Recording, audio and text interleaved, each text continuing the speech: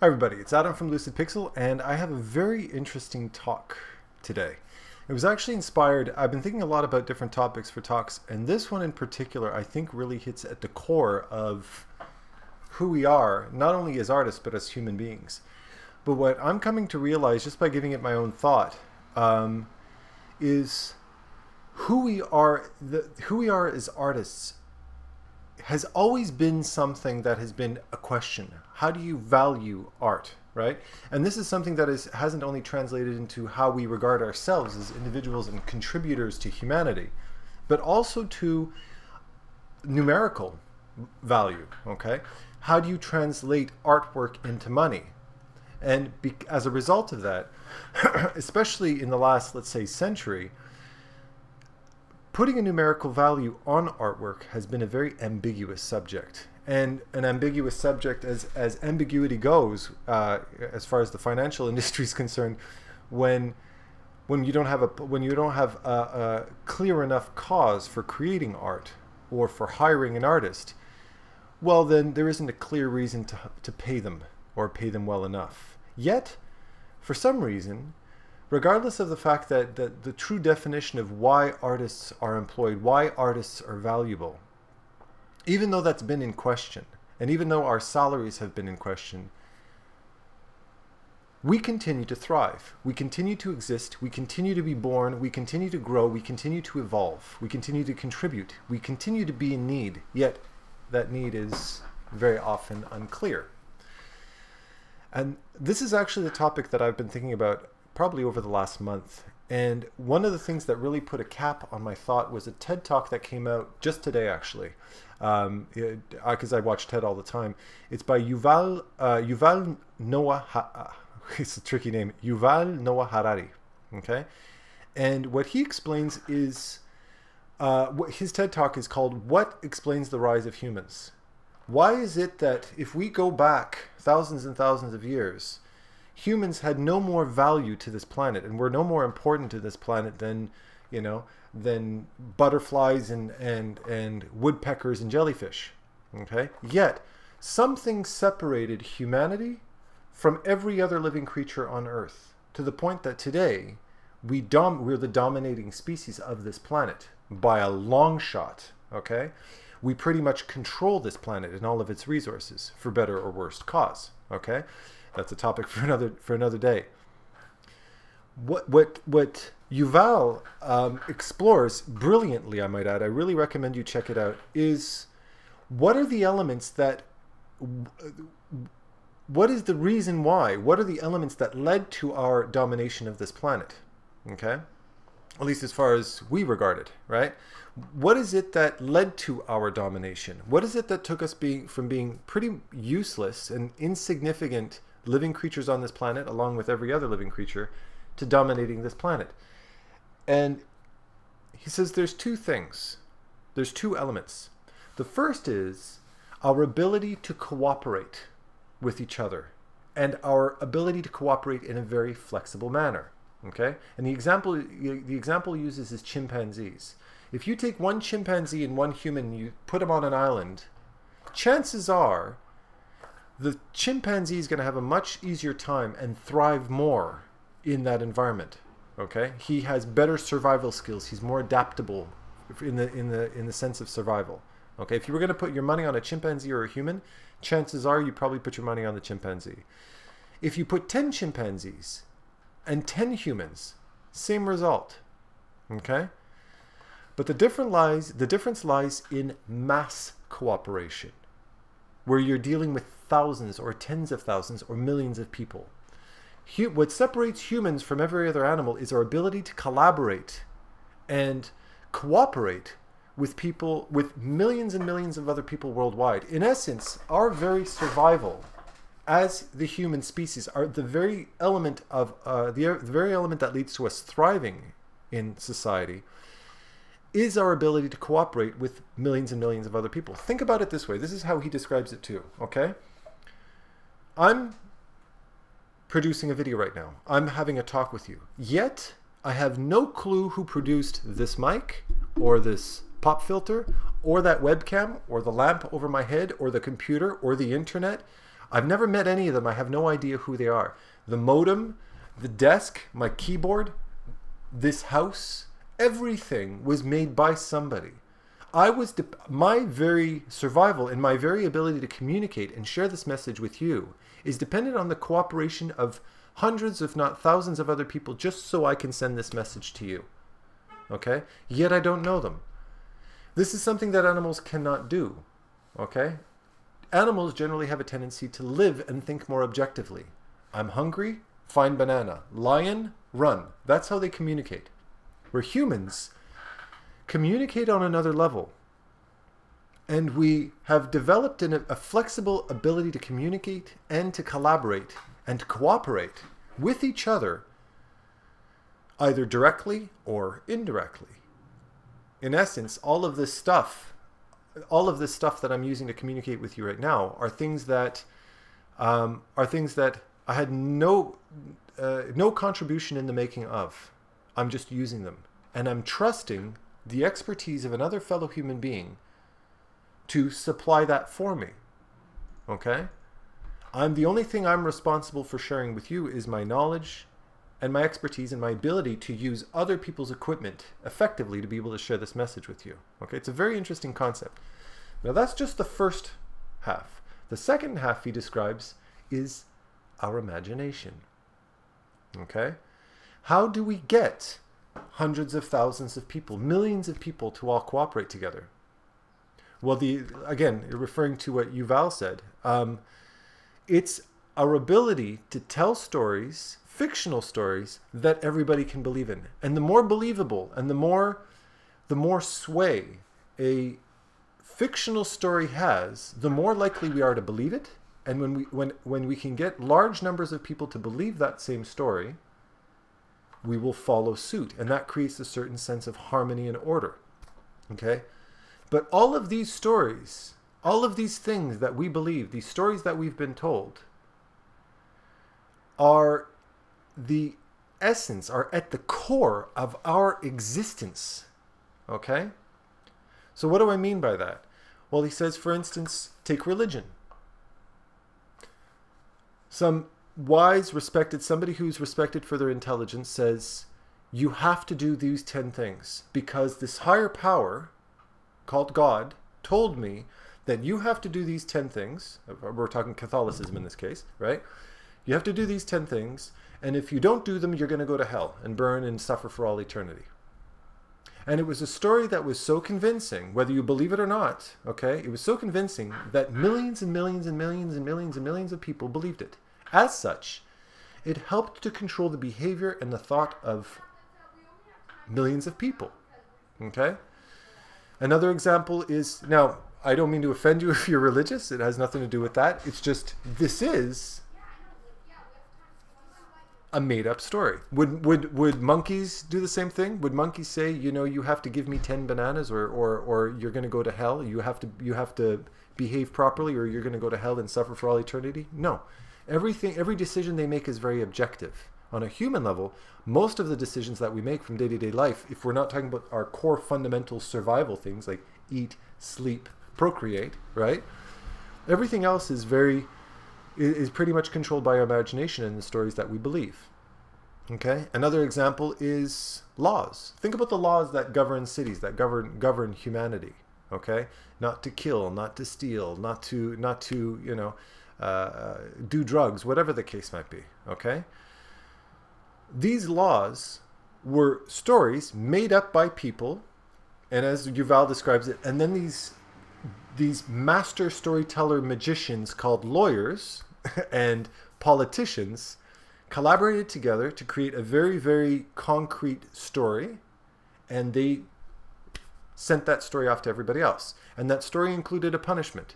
These are the rules that we made up fictionally, and if you don't follow them, you're going to go to jail, you're going to do time, you're going to die in the electric chair, whatever the case might be. But these are fictional stories. They were made up by somebody, because there's no animal on earth that ever did that. We are animals. We are mammals just like every other mammal on earth. We're living, if you cut us open, we have the same organs and the same makeup as every other animal on earth. Okay?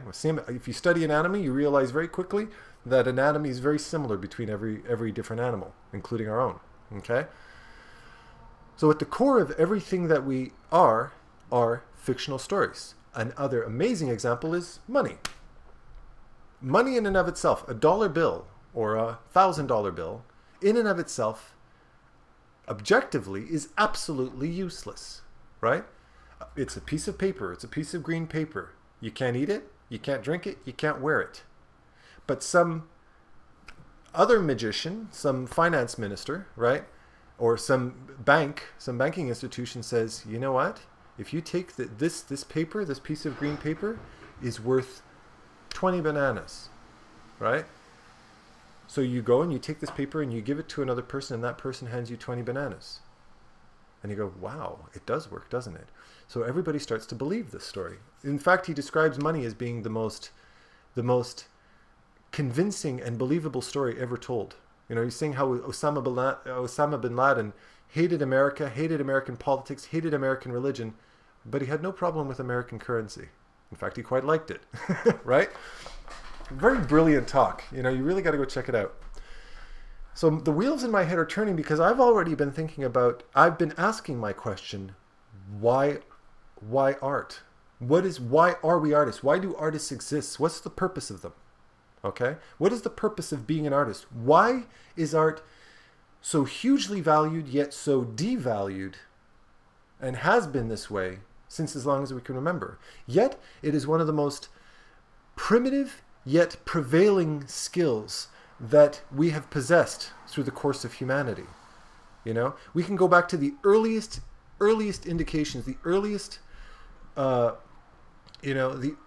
earliest evidence of human existence, and we find art, we find cave drawings, and that has continued all the way to today. And there's always been a use and a purpose for art. Why? What makes it so important? How do we put value on art? What is art? What is the value of art? It's very easy to think, if you just scratch the surface of what art is just creating pretty pictures that people enjoy looking at. Okay? That's really all it is. Creating pretty pictures of environments or characters or creatures or whatever, okay, that people enjoy looking at. So why do we need that? What's the purpose of that? Okay? Why is this something that's so important? Why is this something that's prevailed? If it was so completely useless, if it was such an arbitrary skill, it wouldn't continue to exist. It doesn't, if you think about it in the whole socioeconomic perspective of things, what does it contribute to your fellow human being? The way, I don't know, being a police officer, or a soldier that helps protect your safety, or laws that help protect people from murder and drug abuse and sexual abuse and all these different things, these different horrible things we can do to each other. Okay, what's the purpose? And this is the question that has put artists in the back row of the salary bracket forever. Well, this talk by Yuval clarifies exactly what that value is, exactly why we're valuable and incredibly needed, always have been and always will be incredibly important, needed members of society. It is a service that we are doing for humanity that is at the core of who we are as humans. Because, as Yuval describes, the main thing that separates the human animal from any other animal on earth is our imagination, is our ability to visualize, is it to be able to transform fiction into reality. And that is at the core of what an artist is. Many artists share this very similar belief. I've had this belief my whole time. I very often question humanity. I do. I very often question, I look at the way people dress and the way people behave and the type of technology people follow and the type of things people like and dislike and, and money in general. I've questioned money very, very often. What's the importance of it? What's the purpose of it? Who controls it? Why? How does it control us? Why does money have such a strong control over us? Okay, I try to question humanity at its core, just the same way Yuval did. Okay, because there is no real tangible answer to any of it. everything I've always seen is pretty much a fictional story. I think that's probably one of the reasons why the movie Matrix really impacted people so much, because it puts in question the whole reality of humanity as it exists. If our imagination is what separates us from every other animal on Earth, then an artist is a person who controls the imagination of every single person on Earth. Our entire existence is to question reality and to bridge the gap between reality and fantasy. An artist can look at any situation, hear any story, listen to any song, look at any picture, anything, and be able to transform that in their brain to create new realities, to evolve our imagination, to evolve the species. So in essence, if we think about it that way, being an artist at its core is one of the major contributors to the evolution of humanity, because we are helping our imagination to evolve. That's one of the reasons why we love to watch movies so much. It's a collaboration of artists, bringing our ability to cooperate and collaborate in large numbers together.